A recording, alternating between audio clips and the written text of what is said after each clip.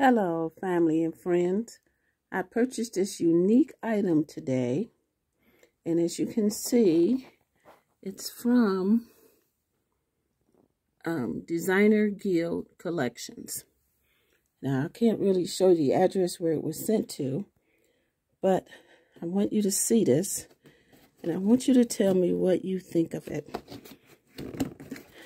My first thought was that it was a designer doll, you know, one of those antique dolls that we sell. But this is something different.